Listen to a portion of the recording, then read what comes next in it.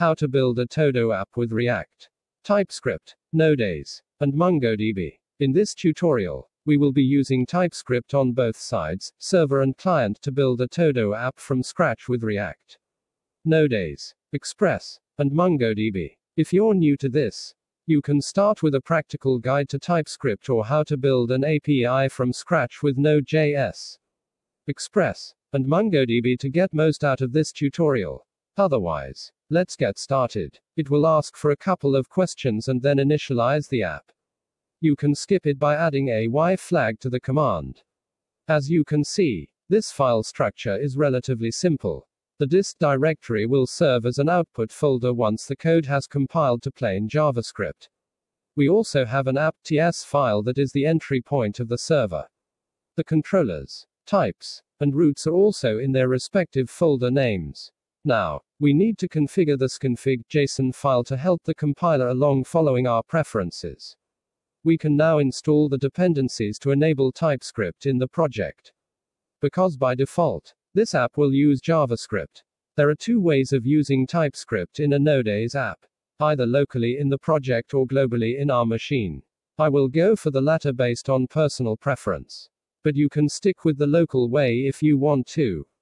This G flag allows installing TypeScript globally, and this makes it accessible from anywhere on the computer. We also need to install the types as development dependencies to help the TypeScript compiler understand the packages. Now, TypeScript won't yell at you anymore, it will use these types to define the libraries we've just installed. We also need to add other dependencies to be able to compile the TypeScript code and start the server concurrently. With that in place, we can now update the package.json file with the scripts needed to start the server. Concurrently will help compile the TypeScript code. Keep watching for changes, and also start the server simultaneously. That said, we can now launch the server. However, we have not created something meaningful yet in that regard. So, let's fix that in the next section.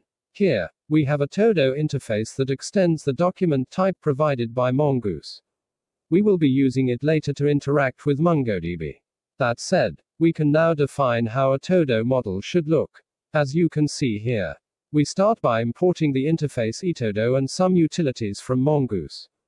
The latter helps to define the Todo schema and also pass in eTodo as a type to the model before exporting it. Here, we first need to import some types from Express because I want to type the values explicitly. If you want, you can let TypeScript infer it for you. Next, we use the function getTodos to fetch data. It receives a rec and res parameter and returns a promise. And with the help of the Todo model created earlier, we can now get data from MongoDB and return a response with the array of to-dos. As you can see, the function addTodo receives the body object that contains data entered by the user. Next, I use typecasting to avoid typos and restrict the body variable to match eTodo and then create a new Todo based on the model.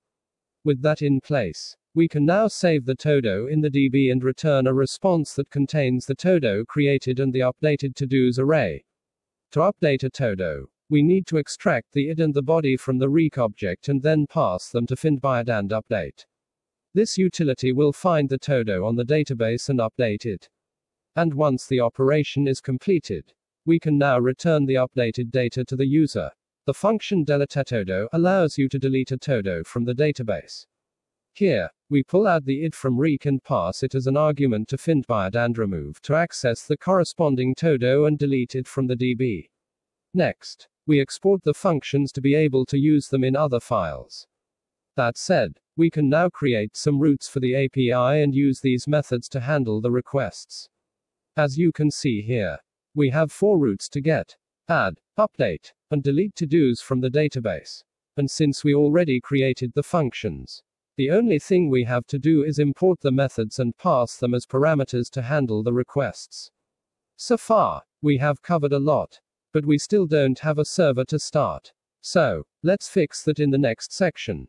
Before creating the server, we need to first add some environment variables that will hold the MongoDB credentials in the NodeJS.json file.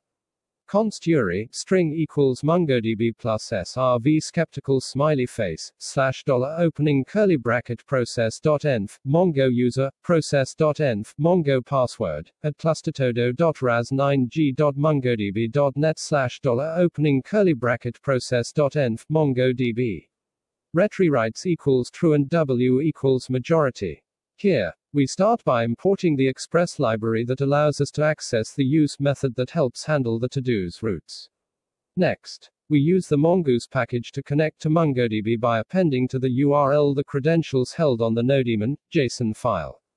That said, now if we connect successfully to MongoDB, the server will start. If appropriate, an error will be thrown. We're now done building the API with Node, Express, TypeScript, and MongoDB. Let's now start building the client-side app with React and TypeScript. To create a new React app, I will go with Create React App. You can use other methods as well if you want. Here, we have a relatively simple file structure. The main thing to notice is that src type.ts will hold the types. And since I will use them on almost every file, I added the extension .ts to make the types globally available. And now we don't need to import them anymore. Here, the Todo interface needs to mirror the shape of data from the API. And since we don't have Mongoose here, we need to add additional properties to match the type defined on the API. Next, we use that same interface for the Todo props, which is the type annotation for the props that will be received by the component responsible for rendering the data. As you can see, we need to import Axios to request data from the API. Next, we use the function getTodos to get data from the server. It will return a promise of type Axios response that holds the to-dos fetched that need to match the type AppData type. This function receives the data entered by the user as an argument and returns a promise. Here, we need to omit the id property because MongoDB will create it on the fly. To update a Todo, we have to pass in the updated data and the id of the object. Here, we need to change the status of the Todo, which is why I only pick the property we need before sending the request to the server. With that in place, we can now go to the components folder and add some meaningful code to its files. As you can see, here we have a functional component of type React FC. FC stands for functional component. It receives as a prop the method saveTodo that allows us to save data to the DB.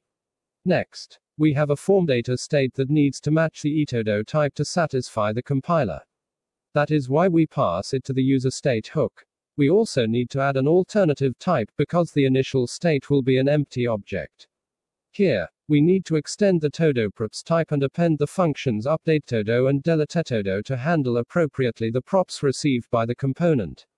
Now, once the Todo object passed in, we will be able to display it and add the functions needed to update or delete a Todo. Here, we first need to import the components and utility functions held on app.ts.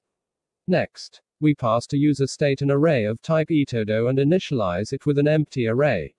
The method getTodos returns a promise, therefore, we can access the then function and update the state with the data fetched or throw an error if any occurs.